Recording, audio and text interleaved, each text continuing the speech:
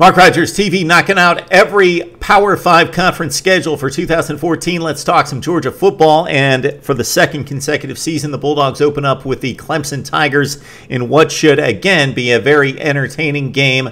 The Bulldogs went down at Clemson last season in a shootout between Taj Boyd and Aaron Murray. Todd Gurley had a huge game in that one. The Bulldogs looking for revenge between the hedges against the Clemson Tigers in what is another one of those SEC, ACC battles. We see it all over the map, and mostly those are played in November. Some great matchups there. And, of course, Clemson, at the end of their campaign, take on the South Carolina Gamecocks, their big rival within the Palmetto State. Okay, back to Georgia. They've got the open date after Clemson. Then they take on South Carolina. So two toughies out of the gate, but they do have the open date in between the Tigers and the Gamecocks, but they do have to travel to Columbia to take on South Carolina. Then they step out of conference to take on Troy. Then comes the heart of the SEC schedule. So what I look at in particular in looking at the SEC schedules is, of course, everybody plays within their division. So you've got 7 teams in the East and 7 in the West. You've got 6 division foes, therefore, out of your 8 games. Therefore, you play 2 non-division foes. The one is the crossover rival. So for Georgia, that's Auburn on November 15th. We know what happened in that game on the Plains last season. Actually, that game was played, yes, that game was played on the Plains last season at Auburn, when the Tigers got the deflected pass late, and both those Georgia defenders, ironically, have transferred, one to Louisville and one to Auburn. And we talked about that earlier on Mark Rogers TV. Let's get back to the schedule. After the South Carolina game, then again, September 20th, they go out of conference and take on Troy. Then it's Tennessee, Vandy, Missouri, Arkansas. Okay, that brings up the other non-division foe. Last season, it was LSU at home, one of the toughest teams in the conference.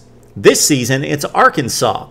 So Georgia catches a bit of a break. They've got to travel to Fayetteville, but they take on a team that did not win a game in the SEC. The Hogs at 0-8, 3-9 overall. So that's pretty much the slate for Georgia in terms of what is different from 2013 to 2014. They've got Arkansas instead of LSU, and they travel, actually stay at home to take on the Auburn Tigers as well.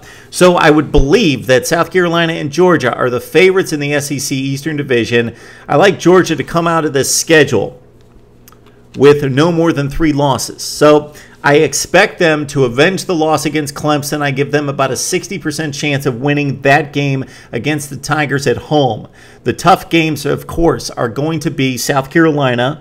They got a tough one with Missouri. They've got to go on the road to take on the Tigers, but I believe Georgia's a better football team.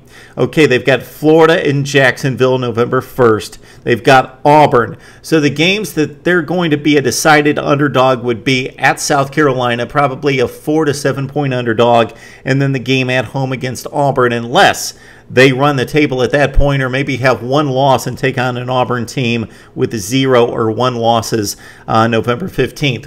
What I don't like about these SEC schedules, with the rivalries that they've established with the ACC, which are great, Georgia, Georgia Tech, Clemson, South Carolina, Louisville, Kentucky now, Florida, Florida State in particular, they set up 2 non-conference games to set up the end of the season. So Georgia concludes SEC play with a game against Auburn on November 15th. So they don't play anyone outside, inside the division the last 3 weeks of the season. Don't play anyone inside the conference the last 2 weeks of the season. They finish up with Charleston Southern and with Georgia Tech, a team that they defeated after falling behind 17-0 with Hudson Mason at quarterback. And that was Mason's really coming out party, throwing for 300 yards and 2 touchdowns against the Yellow Jackets and winning 41-34 last season. So Hudson Mason and Georgia, we look to go 9-3 or 10-2. We will pinpoint the record a little bit later in the summer. So that's the 2014